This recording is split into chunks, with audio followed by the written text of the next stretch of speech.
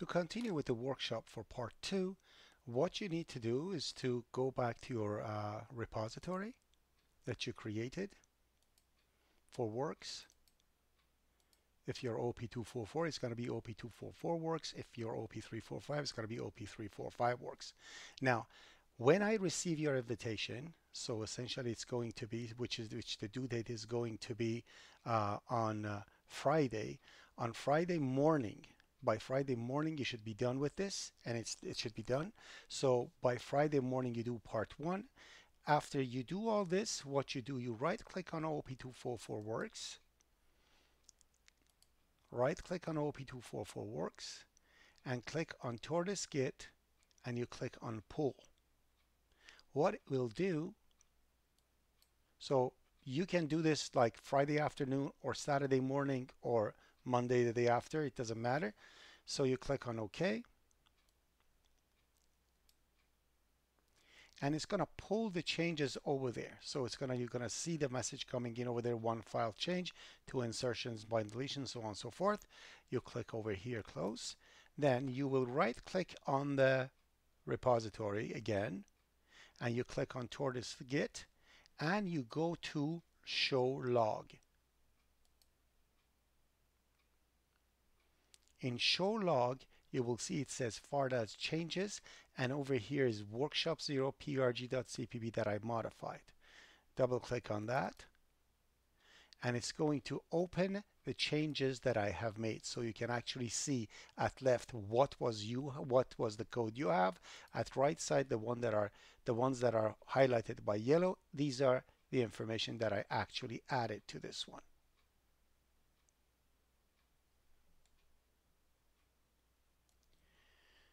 Now what I want you to do, I want to make sure that you have done this, so you get a screenshot of this and you send it to me. How you do that, if you know how to do screenshots, then do it. If you don't know how to do it, just click on the window. So this window is active. Then hold Alt and press print screen or system request button.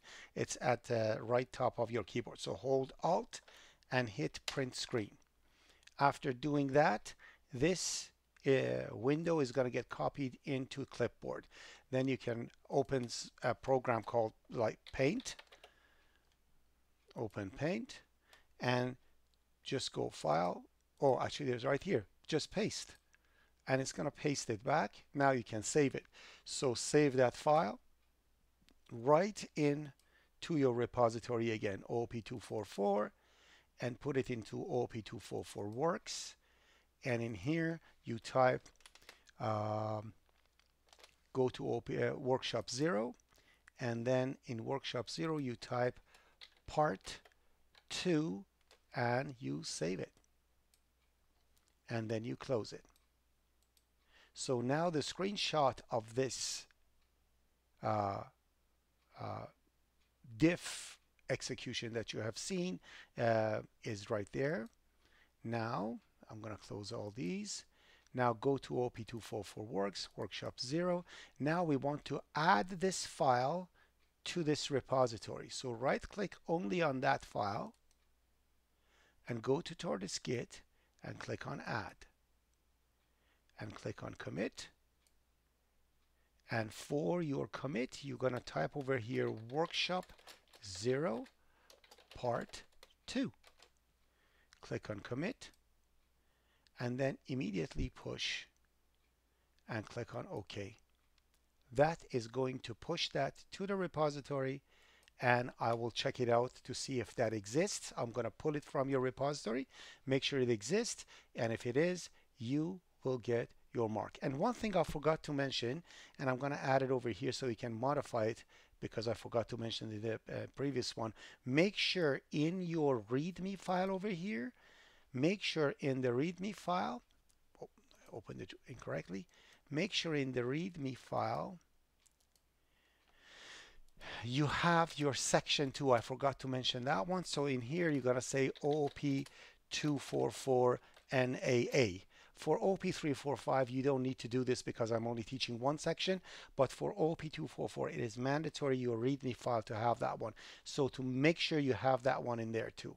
And as soon as you save it, it's going to change. If it is changed, you see the red thing over there, then you can simply go right click and go git commit to commit that change to the repository. And in here, for example, I'm saying added section, and I'm going to click commit and push again, and done. So that's going to be gone too. So probably you haven't added that one, so but you do that, then everything's going to be set and done. So your workshop is complete, and you're going to get the mark for it. And we're going to use this method from now on to the end of the semester, which means anything you do for your OP244 should be in this directory. So use your OP244 works repository as a place you're going to have everything in. But remember, you cannot have a repository inside a repository. You cannot clone anything in here. If you want to bring something in here from workshops repository that we have, so what you do, you go to the OP244 organization and go to the workshops repository. And we don't have anything in it yet, but you can still clone it. So every time something new is added, you simply go over here. You do this only once, so you clone it in the same directory, but make sure it's not in OP244 works. It should be right beside it.